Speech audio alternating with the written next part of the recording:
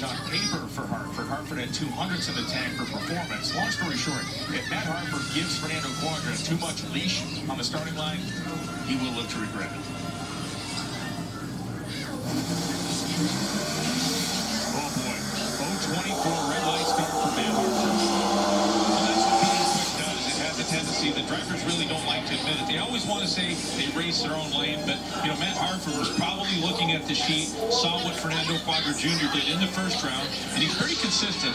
The Cuadra's the downside of them being quick, is they've had a tendency to leave the starting line too soon, but this time it was red light, green light, but red light for Matt Hartford. And let's not forget the fact, Cuadra just ran 6:61.5. So all of a sudden we go from a car that was really a number 12 qualifier car to one that can run toe-to-toe with a Hartford. That is a scary thing for the semifinals and whoever he'll face. So this pair over here, we got Cameron Caruso taking on Erica Enders. A great matchup, and one that Cameron Caruso is probably going to have to get the